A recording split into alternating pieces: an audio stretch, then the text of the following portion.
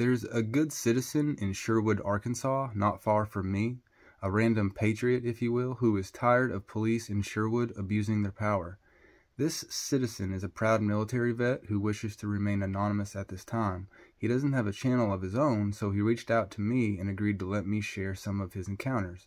There is a lot to cover in due time, but for now, I feel this phone call is a great place to start. Please show any appreciation you have for him in the comments of this video.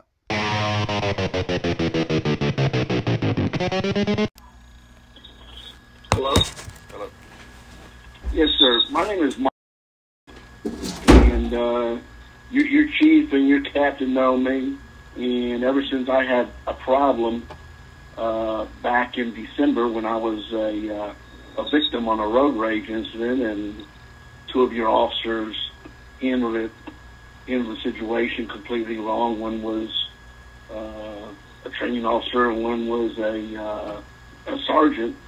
Captain Harper agreed that they were handled wrong. But ever since then, I'm sorry, I don't have respect for the police department. I've lived in Sherwood 8 years.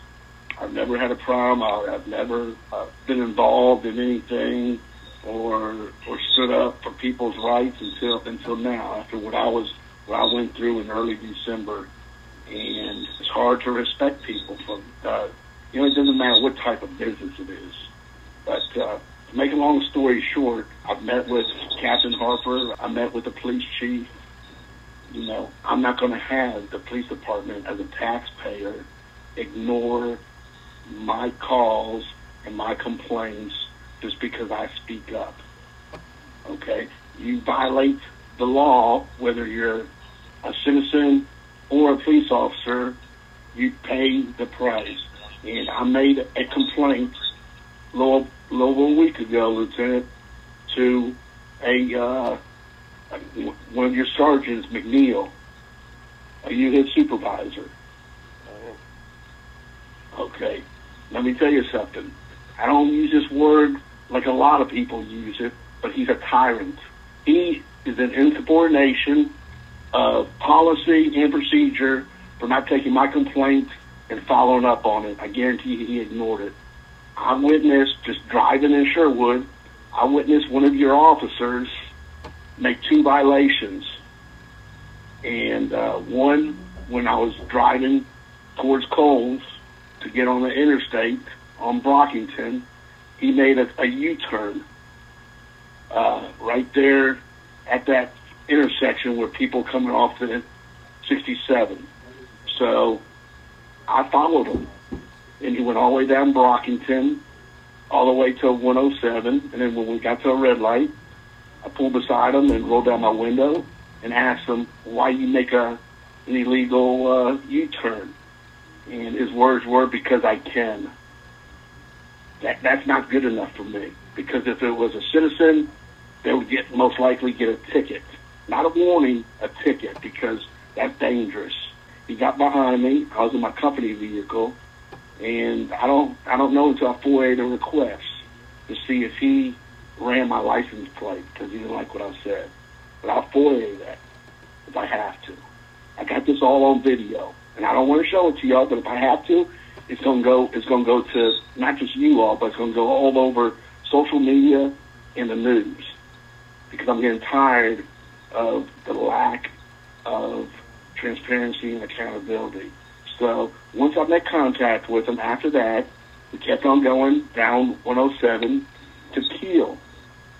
And at that intersection, he was going to turn left onto Kiehl, and like I was doing. But he thought he was also, again, above the law, and he didn't like the traffic in the turning lane.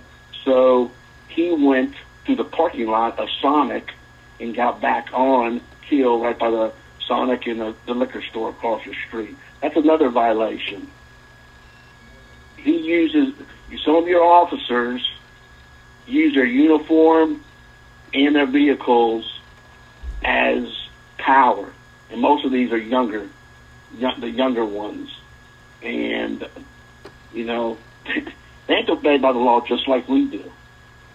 And I talked to your sergeant, McNeil, and I use words like I feel. The guy was very unprofessional. He lacked leadership, I could tell, because instead of making all the excuses and telling a citizen that, say, well, let me get back with you, let me talk to him and see why he did that, and I'll get back with you. Instead of that, he made up things why he would have done that, and that's none of my concern there. He needs to listen to all the facts before he tells me, well, hypotheticals and stuff. And then he asked me, well, how was the traffic where he made that U-turn at that intersection? Lieutenant, that's irrelevant. That's irrelevant.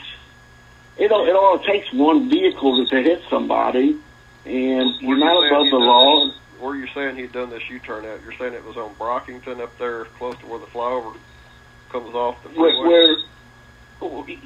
Yes, sir. Right where the fire people sometimes do their right behind Coles. You know the new street that they put in about 2 years ago. Yeah. Right there at that intersection. Right there. Okay.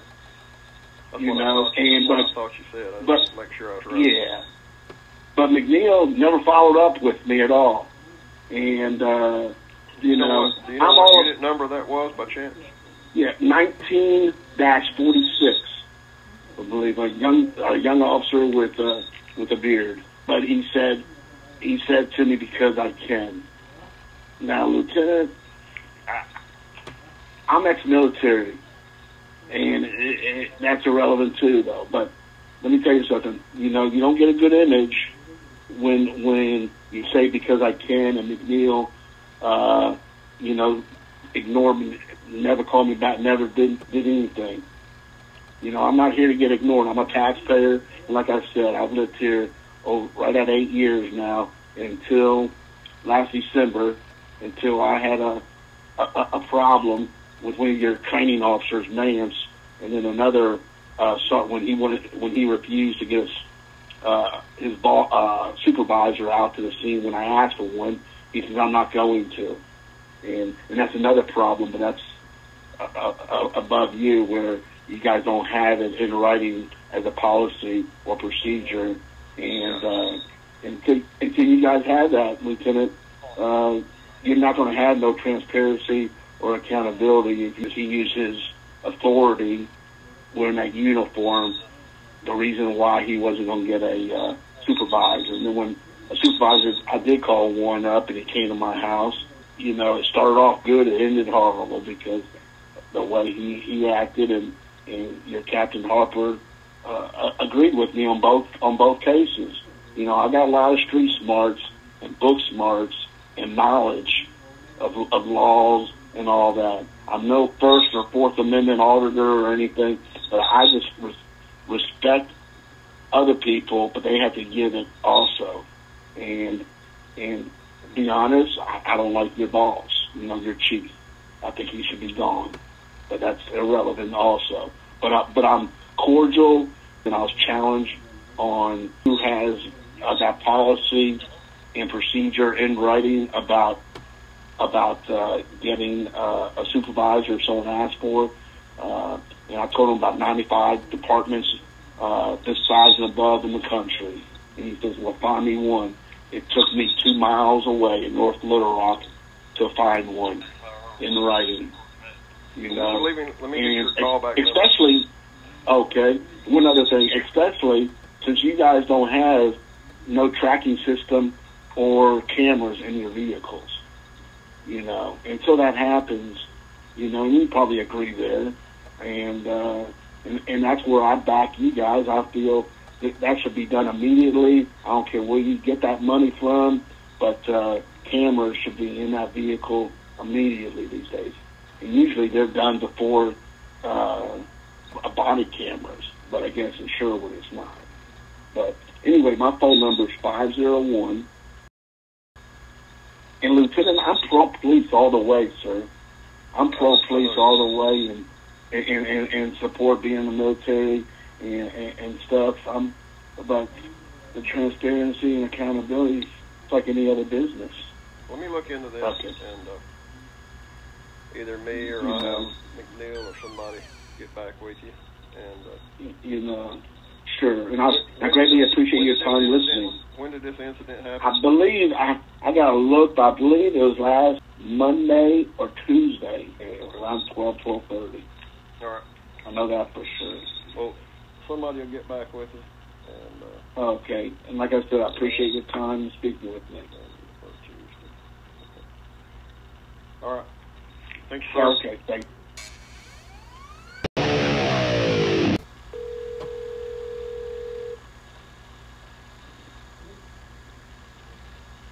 Hello?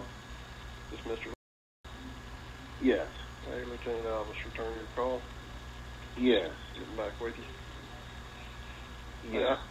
I've spoken with the officer who you observed doing the U-turn and driving through Sonnet. And I also spoke with McNeil. And contrary to your belief,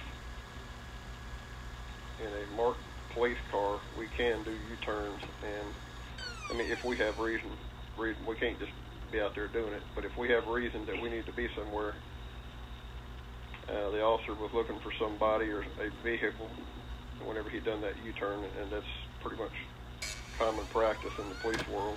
And that's not. Hey, Lieutenant Alvis, that's not true. Let me tell you why I say that. That is true. And let me tell you why I say that. We're not exempt from all the laws. What are the lights for? What are the lights for? Because we drive an emergency vehicle. That's what they're for. You guys see. I mean, everything's not a total emergency. I mean.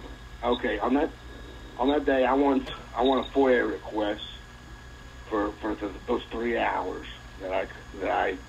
he knows the dates. I want to see that, and I want to see if he ran my tags.